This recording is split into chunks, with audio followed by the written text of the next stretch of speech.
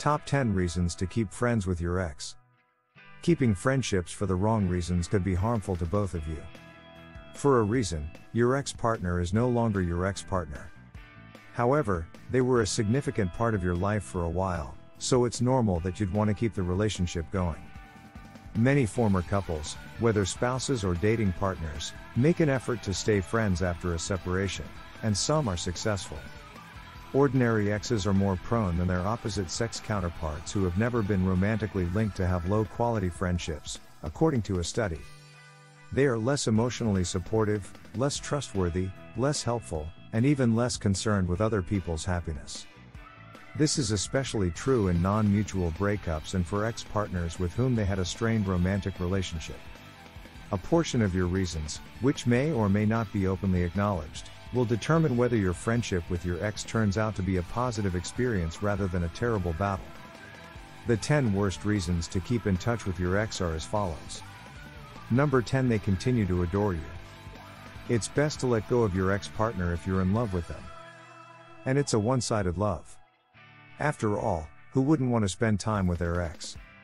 For youngsters, on the other hand, this could be bewildering and disturbing, particularly if it gives them false hope. They may not understand even if you make it clear that this is the only friendship you want. People view things the way they want to see them, and they'll be looking for any signals of animosity. Avoiding contact with your ex and allowing them to move on is the best course of action. What is the purpose of friendship? Is there a compelling reason to keep your friendship with your ex going? Sure. If neither of you has any underlying motives comparable to those listed above, then being friends with each other would not damage your present relationship. It's a good litmus test whether you're comfortable spending time with your present spouse while also spending time with your ex, and vice versa. Although evil intentions are cunning, the mind has various tricks up its sleeve for masking them as good intentions. Just make sure you're being completely honest with yourself about your true motives. Number 9. The grass is greener effect is affecting you.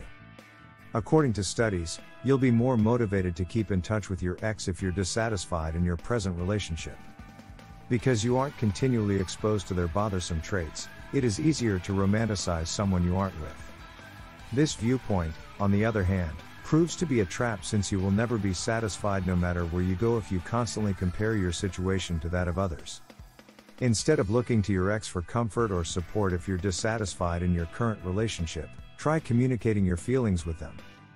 Adding your ex to an already tumultuous relationship will almost surely make things even more problematic. Number 8. Nothing will be able to stop them. It's possible that remaining friends with your ex isn't your cup of tea, but what if they insist on keeping friends with you and won't let you go? You have the right to decline a friendship, as previously stated. Make sure you're completely honest with yourself about your feelings for your ex, and never be afraid to call the police when things get out of hand. While viewing your ex's Facebook page occasionally is harmless, true stalking is both improper and terrifying. Surprisingly, it's a quite typical occurrence. Jealousy, obsessiveness, wrath, and the need to impose control are all stalking tendencies. Keep a lookout for the following traits. Number 7. Things are being put on the back burner. If you can't find someone much better than your ex, keep them around as a satirical version of what has already been said. This is not only inequitable to others, but it might also be inconvenient for you. There are times when you must close one door before opening the other. Number 6. Hopeful they'll change their thoughts in the future. Your separation may have been triggered by your ex's infidelity or drinking problems, but you remain hopeful that they will learn from their mistakes and mature into the ideal spouse you seek. You are choosing to keep your ex in your life by being friends, and you may even be able to help them change by doing so. The idea of reconciliation can motivate people to improve in certain situations. If your ex knows that winning you back won't be tough, they may put more emphasis on proving that they've already changed rather than making a genuine change. And you could be setting yourself up for more disappointments. Number 5. You're down in the dumps. After a breakup, there's a sensation that something is lacking in a person's social life, and it takes time to supply that missing component. If you're having a lousy Saturday night, asking them over for takeout or a movie seems better than going out and meeting new people. According to the study, It may lead to a relationship that is on and off, with less love, more uncertainty, lower satisfaction, and more communication challenges. While it's understandable to miss those personal moments, putting yourself through the agony of being with your ex again may not ensure that you're deserving of that short comfort. Turn to your family and friends for support and advice on how to make the most of your alone time when you're upset. Number 4. You spend a lot of time with the same folks.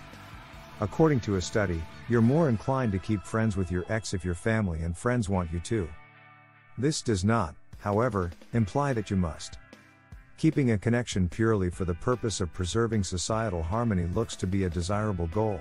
Yet, if this is the only reason for maintaining the friendship, it may be problematic. You have the right to spend time with your friends without your ex present, as well as to decline invitations to activities where your ex will be present. Though it's good to visit your ex from time to time, it doesn't mean you have to be buddies. Because you have a long history together, it may be difficult to think of ex-partners as simply another acquaintance, but such histories will fade away with time. Number 3. You take pleasure in keeping a tight eye on them.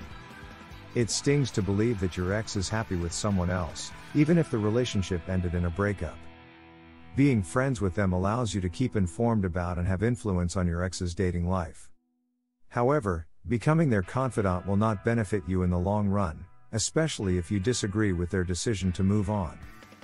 For better or worse, being friends on Facebook gives you access to your ex's present life. Following them on Facebook could make you feel jealous and worried.